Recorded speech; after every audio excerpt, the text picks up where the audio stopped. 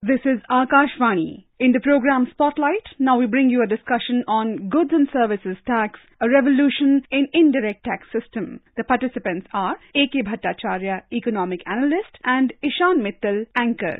On the occasion of the 6th anniversary of GST rollout in the country, the Finance Minister called the indirect tax system as the embroidery that stitches the fabric of economic progress. Today we have with us our guest, Mr. A.K. Bhattacharya, an economy watcher. So we'll ask our first question now. The GST has had a positive impact on consumers cutting across their tax burden. Could you also talk about how GST is a tech-enabled and tech-driven system, and how does technology constitute an important part of the GST structure? The Goods and Services Tax was introduced July 1, 2017, that is almost 6 years ago. There were three clear advantages that the new tax system was supposed to introduce into India's indirect tax structure. Customs duty was kept outside the purview. What it covered was 17 different types of taxes, including excise duty, countervailing duty on taxes, and service taxes. So the first big goal that the GST was seeking to achieve was to eliminate multiplicity of taxes and bring them under one umbrella. That was number one. And number two was to ensure that the incidence of taxation over taxes, that is eliminated. What in economic terms is called the cascading tax effect, which means if you are buying a piece of wood to make a table, you are paying a tax on the wood, and again you are paying a tax on the table. Now there is an element of tax on the tax that you paid on the wood. So GST ensures that the cascading effect of taxation is completely eliminated. So what happens is that there is an input tax refund that takes place. So the intermediate manufacturers, intermediate suppliers who have already paid the tax are not made to bear the burden of that as long as the final tax is carrying that burden. So the second big achievement and the goal of GST was to eliminate cascading effect of taxation. And then number three was to ensure that the fiscal federalism principle is brought into play, where the center and the states sit together under a body called the Goods and Services Tax Council to decide on how to levy taxes on indirect taxes, various things of excise, state value-added taxes, customs countervailing duties, and service tax rates, and many other taxes were even abolished, like octroi was abolished. So essentially, you had a situation where the central government as well as the state governments lost their independent power of taxing goods and services at a rate that they thought was necessary for them. Instead, the states and the center got together under an apex body called the GST Council and decided, mostly by consensus or by votes, what should be the rate at which the taxes will be levied. Now, it was introduced, as I said, July 1, 2017. We have seen in the last 6 years, the initial days, there were a lot of glitches. There were problem of rates also. And then the COVID struck the Indian economy for about 2.5 years. The collections went down south. And now we see in the last 2-3 years, both with the use of technology as well as the rationalization of a part of the GST structure, you are seeing a steady growth in the GST collections rate. So the latest number for June shows a growth rate of 12%. The average that you have seen in the first quarter of the current financial year is around a monthly collection of 1.6 lakh crore, which used to be around 1.5 lakh crore last year. So what we have seen in the last 6 years, stabilization of a new tax system, which is clearly more modern, more technology-friendly, more consumer-friendly, and because it is technologically enabled, the compliance is also relatively easy. Of course, we have a long way to go in making it even more easy and more simple, but I think in 6 years, we have made and covered a lot of distance. Thank you for that comprehensive view of the GST development over the past 6 years, sir. I wanted to ask you that GST collections have grown from initial numbers of 80 to 90,000 crores to as much as rupees 1.87 trillion in April, and it continues to remain above 1.6 trillion. So what has led to this gradual rise?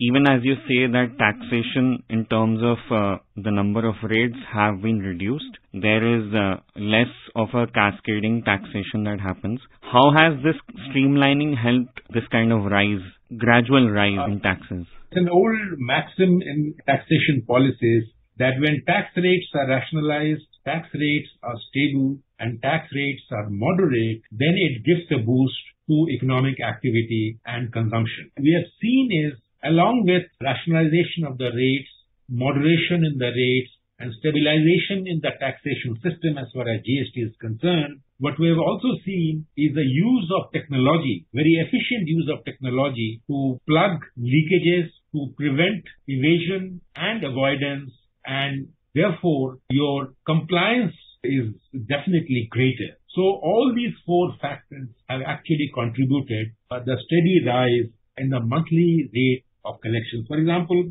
in 2017-18, when the first year, the average monthly collection was 93,000 crore. Now, in the following year, mind you, that was 2018-19 was a pre-COVID year. It went up marginally to around 98,000. And then, of course, it went up at a very slow pace, and actually it fell in 2020-21 because of COVID. But then from 21-22, we saw a steady increase from 1.23 lakh crore per month in 21-22 to 1.5 lakh crore average monthly collection in 22-23. And in 23-24, so far, the average monthly collection has been 1.68 lakh crore. So it is a steady rise.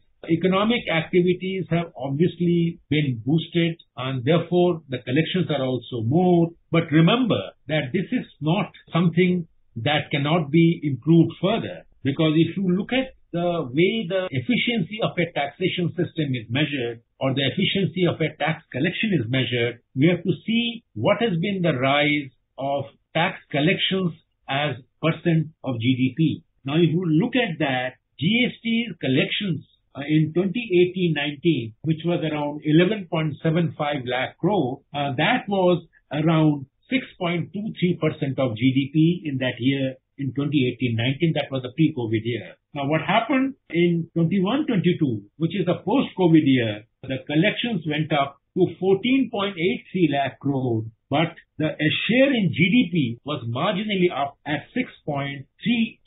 Now, that was not very good. But in 22-23, which is the last year, the collections have been around 18 lakh crore, and the share in GDP has gone up to 6.6%. Now, that's a good increase, and let us hope in the current year, this increase is boosted further, because it is important to measure the success of tax collections or a taxation strategy, not only by the absolute money that you collect, but also to see how well you have collected as a percent of the rise in overall economic activity. So I think we have a long way to go, but the journey that we have made is a positive journey, is an encouraging and promising journey, and so far the results have been very encouraging.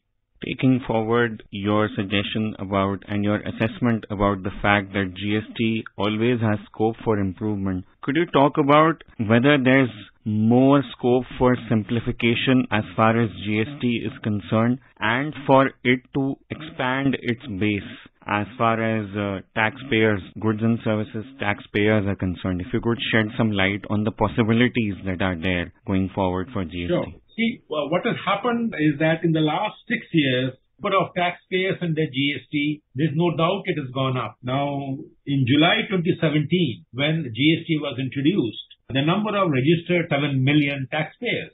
That number in April 2023 has gone up to around almost doubled. It is now almost 13.6 million. So nobody can say or question the fact that the coverage of GST has stayed static. It has doubled in the last 6 years. It's a good increase. It could have been more. Please remember that this increase, the doubling of the taxpayers' base, has happened despite, I think it is 1.5 crore, any transaction turnover of less than 1.5 crore are excluded from GST payment. But the beauty of GST, as I was explaining to you earlier, is that if you are part of GST, you get lot of input tax refund on the final tax you pay, because the taxes you may have paid at the intermediate stages of production. So even if you are not obliged to be part of GST because of your turnover levels, you want to be there because if you are part of GST, then you take advantage of those input tax refunds,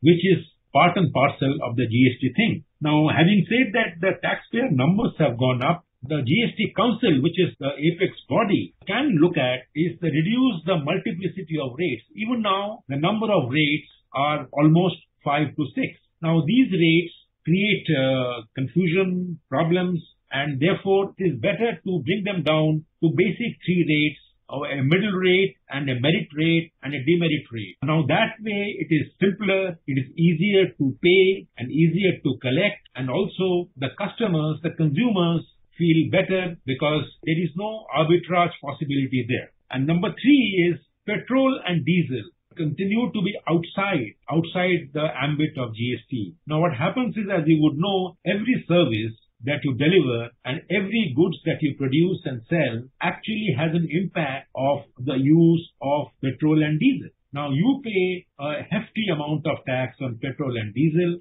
and which is that tax which is paid is not adjusted under the GST system because it is outside the GST system. Big amount, it will require a lot of effort on the part of the states and the center to agree to bringing petrol and diesel under the GST ambit. There may be initial shocks to the system. There may be a problem in terms of higher input tax refunds. There may be a problem even in collections. But if you once bring petrol and diesel within the GST ambit, then the efficiencies in the economy will suddenly go up. The sellers of goods and services will benefit. The buyers on goods and services will also benefit in form of lower taxes, because remember, the moment petrol and diesel comes in, the cascading effect of taxes on petrol and diesel will also be eliminated. So that is the second. And the third, in my view, is that the technology usage has to increase further so that whatever little fake bills or leakages of duties through evasion, avoidance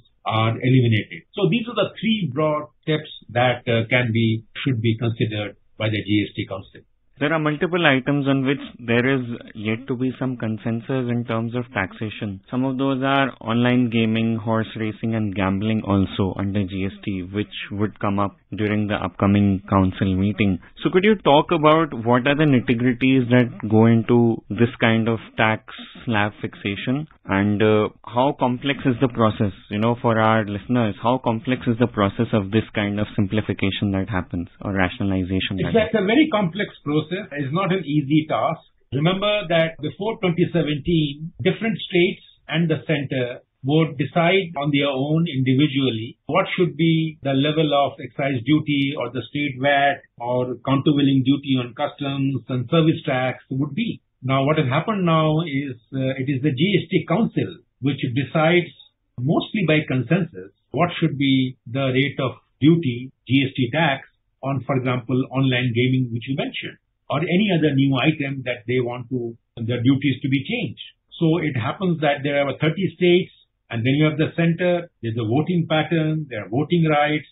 So it is GST Council normally meets once a month, but of late they have not been meeting very regularly. The next meeting is due, and remember, it is on 11th of July. Now these issues will come up at the GST Council and be decided through consultation. Now, as you know that it's a federal country and there are 30 states, they are not ruled by the same political party. So there is a lot of debate and discussion. So it is not an easy process, but this is probably a better process because you have converted 30 different markets in the country into one single market. Thank you so much, sir. Thank you. You were listening to a discussion on Goods and Services Tax, a revolution in indirect tax system. The participants were A.K. Bhattacharya, Economic Analyst, and Ishan Mittal, Anchor. This program was produced and presented by the News Services Division of Akashvani. You can listen to it on our mobile app, News on AIR. This program is also available on our YouTube channel, News on AIR Official. You may share your feedback about this program through email at airnsttalks@gmail.com or WhatsApp on 9289094044.